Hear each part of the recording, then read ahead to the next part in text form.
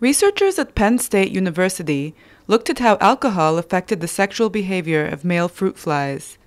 When sober, the flies kept to themselves and didn't move around very much.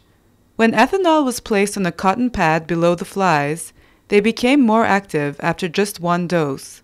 The flies were exposed to alcohol on successive days. After 6 doses, they lined up with up to 5 other males in courtship chains, a technique they only normally use to pick up females. The scientists think this research could give insight into how alcohol affects human sexual behavior, which is generally hard to study.